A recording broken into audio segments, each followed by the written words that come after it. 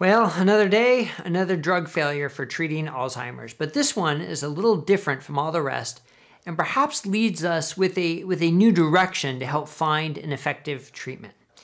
Now, over the last couple of years, GLP-1 medications like semaglutide, best known for weight loss and treating diabetes, they've been studied for something entirely different. Could they slow or even reverse Alzheimer's disease?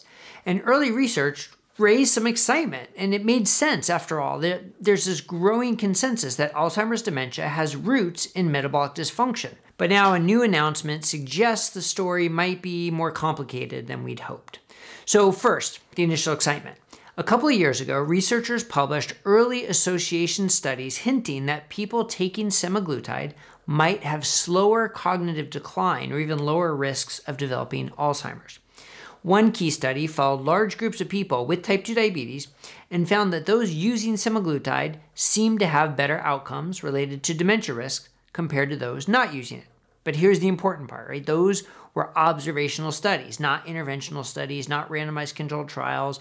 And we always talk about the weaknesses of observational studies. They can show a correlation, but don't prove cause and effect. But the idea did kind of make sense. GLP-1 drugs improve metabolic health to some degree and even can lower inflammation to some degree, right? And metabolic dysfunction, especially insulin resistance in the brain, is strongly linked to Alzheimer's. So scientists hoped that improving metabolism with GLP-1s might also improve cognition. But a brand new announcement from Novo Nordisk, the drug maker of semaglutide, delivered some tough news. As reported by the drug company, a major clinical trial they were doing testing oral semaglutide in early Alzheimer's disease failed to show any meaningful benefit on cognition or daily functioning. In other words, the drug did not work to slow the progression of Alzheimer's symptoms. And this is another good example of why it's important to test observational findings with randomized studies whenever possible. And this forces us to ask a big question.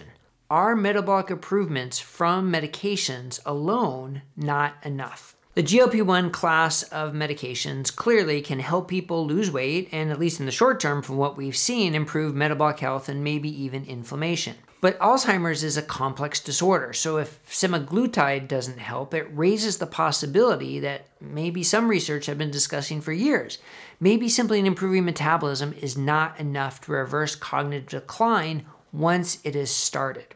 Weight loss and better glucose control may support many aspects of brain health, but that doesn't necessarily fix some of the deeper problems like damaged neurons with impaired glucose uptake and mitochondrial dysfunction, which can all lead to reduced brain energy supply. And that's a big thing that is found in dementia and cognitive decline, as well as many serious mental illnesses. So this brings us to an important point. Maybe the brain experiencing dementia needs an alternative fuel source.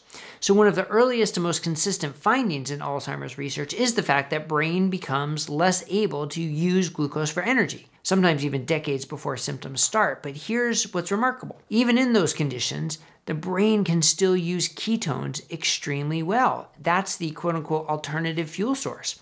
And that's where ketogenic diets and ketogenic therapy come into the conversation. So early studies suggest that nutritional ketosis may improve cognitive function, improve energy metabolism, and daily functioning in people with cognitive impairment or early Alzheimer's. And some studies show improved brain energy on PET scans, better memory scores, improved attention and processing, and reduced brain inflammatory markers.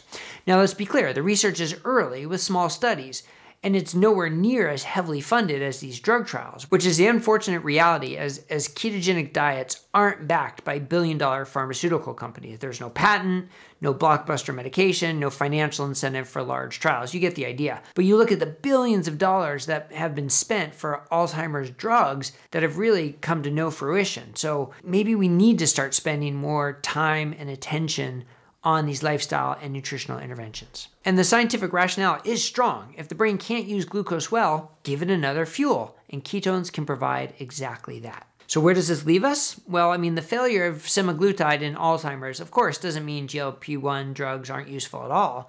They can be helpful for weight loss, for sure, and diabetes and metabolic disease, especially when combined with successful lifestyle strategies and sustainable strategies. But it does suggest that fixing metabolism alone with medications may not reverse Alzheimer's once it's underway. To truly make progress, we may need therapies that improve metabolism, but also directly fuel the brain and reduce chronic inflammation and support the mitochondrial health. So ketogenic therapy has the potential to do all of that. So as drug trials continue, we should also be investing in and paying attention to metabolic and ketogenic nutritional approaches.